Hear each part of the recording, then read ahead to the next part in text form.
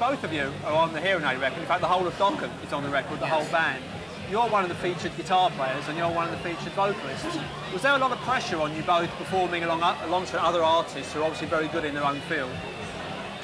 There wasn't enough time really to feel pressured. I mean, we're just like in and out, you know. How much time did you get to do your 12 bars or whatever? Well, supposedly you had as much time as you wanted to, but I'd say about 15 minutes.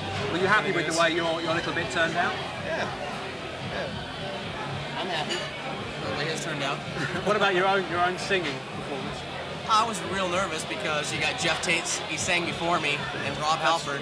I'm like, you usually do your best when you just go in and play over something. If you belabor it and spend too much time, it doesn't have that spark to it. When you went down to the studio, did Ronnie sing the song to you and show you how it should go? No, we got a tape of it, and the melody was on a little keyboard. The melody, or the vocal line was on a keyboard, playing a rough track. Yeah. And then I went in and sang the whole song, complete. Every lyric. Everybody sang the whole song, I think. Oh, I see. And then he picked the lines he wanted. So that's how it worked out. We all sang the whole song. And then the way it's turned out, it strikes me that a lot of the vocalists have been influenced by the way that Dio would have sung the song. It sounds a lot like him singing. Not to me. Maybe your bit's different, that's true. Oh, you think but so? I think someone like Kevin DeBro, Dave Meniketti, both have done it in the kind of Dio style. I don't think I sound like Dio. No. Really? No. I think they sound like Dave Meniketti. I sound like Dave Meniketti? No, I think he sounds like Dave Meniketti. No, I'm saying, my vocal lines just sound like me. Because that's the way I sing. The whole thing sounds like Ronnie and Don. But it would sing.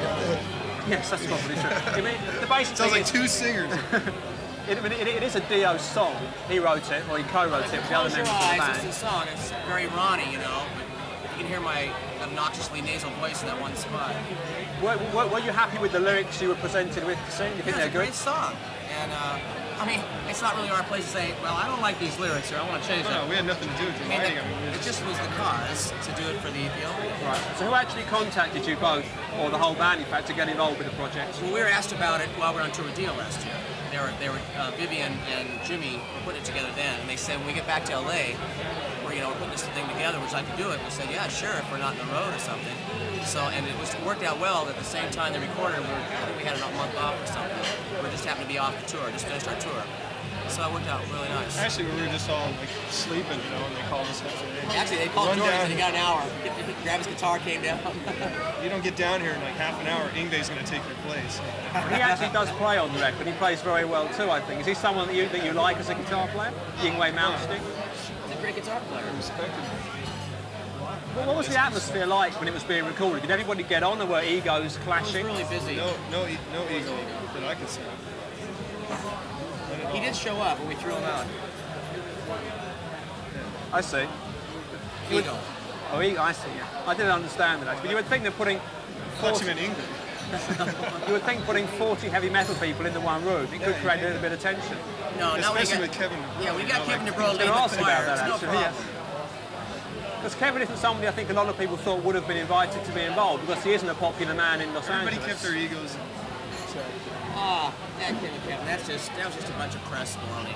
Really? Kevin's a good guy, he's alright. Do all the bands in Los Angeles really get on very well then? It's just what the press have blown out of proportion? I think so. I see Kevin in public. I've seen him with Motley Crue and Rat and all the magazines supposed to fight him with. They all say hi and get along just fine. I get along fine with Motley and Rat, it's no problem. Yeah. I mean, in the beginning, I think when you start out in bars, it's heavy competition. And you all want to obviously be the big band. But when you all achieve some success, you're all kind of like happy for each other, I think. I get along quite well with everybody. We all do. Everybody kids each other, maybe have a criticism for another group, but it's sometimes it gets blown out of proportion. Yeah. Have you been disappointed that the record has taken a year to come out? Well, I'm not disappointed. I never wondered if it was ever going to happen. Yeah. We did it so long. It took quite a while, but like Ronnie said, it was kind of good because of all the stuff that happened last year. A year later, another record comes out, and it shows everybody that the whole thing about helping people out is still alive. So, also, if it had come out a year ago, I may have got caught up in the whole Live Aid thing, and people's minds might still be on that. The idea was to separate it from that other stuff. It just seemed kind of redundant, to come out with something right on the tail end of all. It's just important that everybody understands it's not a bandwagon thing. There's nothing to gain from this for anybody, you know, except the only people that gain from it were the people in Africa. You know, we had nothing to gain from it. It's definitely a good cause, and well done for being involved. Thanks for talking.